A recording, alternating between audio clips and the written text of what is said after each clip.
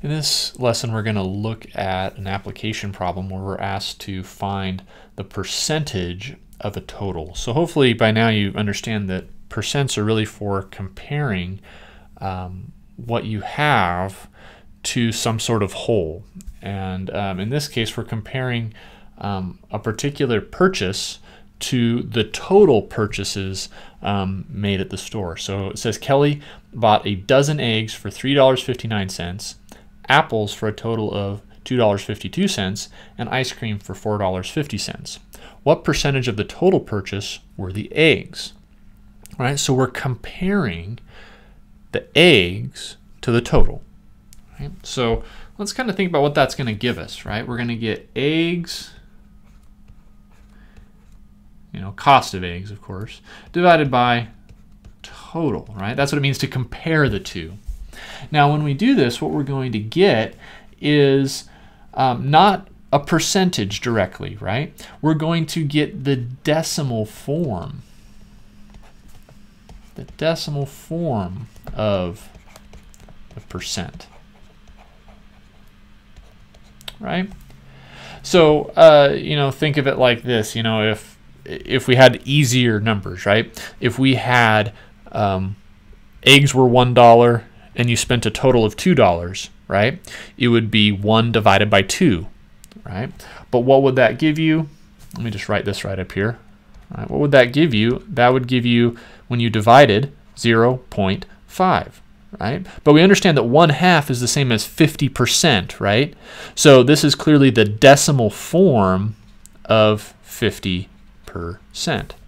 So when I take eggs, divide it by the total, I'll get the decimal form of the percent, or the decimal form of the answer that I want to give. All right. So to figure this out, I'm going to need to find the total, which means just add up the different purchases.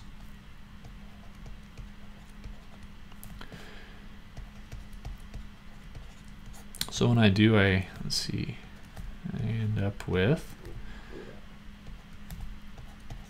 1061. So what we're going to end up doing here is we're going to take the $3.59 and divide it by $10.61. And again, this is going to give us the decimal form of the percentage that we're trying to find. Okay. Now, before we actually perform the division, let's understand how the number that we get from dividing these is going to compare to the answer we want to give. So the answer we'll want to give is going to be something like this, right? We can see that the eggs cost less, obviously than the total. So we should get a percentage that's less than 100% for sure. So I'll probably have 2 digits here, a decimal point.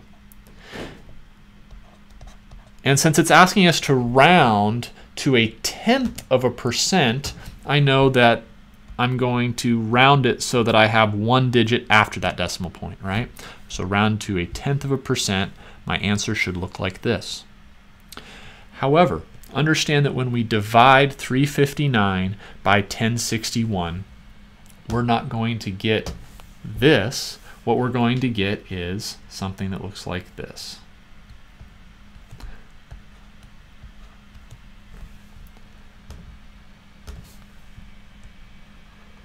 Okay.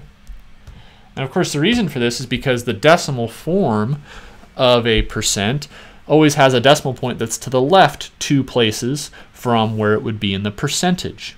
So to round to the nearest 1/10%, I am going to actually need to round to the nearest 1,000th in this division problem.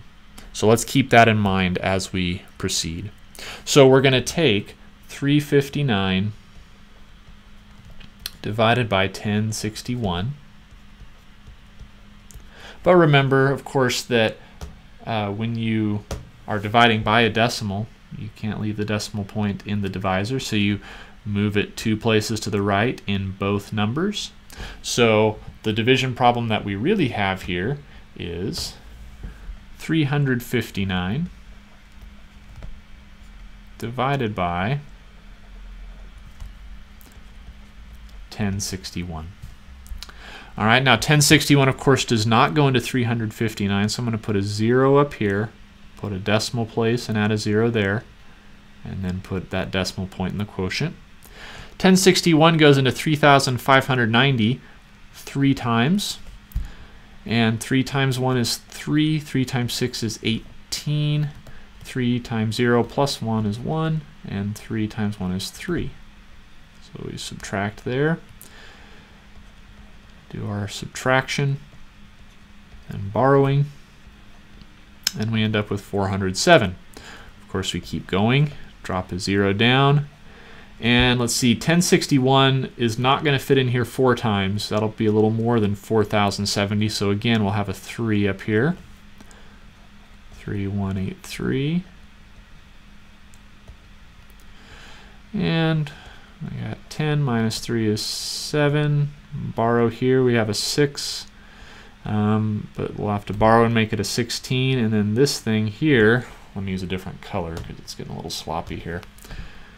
40 will turn into 39. And so we get 8, 8, and that's it. So 887. Okay, so again, add another 0, drop it down. See, 1061 goes into 8,870. I think that's going to fit in 8 times actually. So we're going to get 8 times 1 is 8, 8 times 6 is 48, 8 times 0 plus 4 is 4, and 8 times 1 is 8. So we have 10 minus 8 is 2, and of course we had to borrow, and borrow one more time. So 16 minus 8 is 8, 7 minus 4 is 3, and we'll drop the 0 down. Of course, we're going 1 digit past where we know we need to round to because we need to see whether to bump this 8 up or leave it alone. But 1061 is only going to go in here 3 times. So at this point, we can stop. We know what we have in the thousandths place, and we know that because there's a 3 to the right of that thousandths place, we're going to round this to 0.338. And so, of course, to convert it to a percent, we know we're moving the decimal point to the right 2 places, so our answer is 33.8%.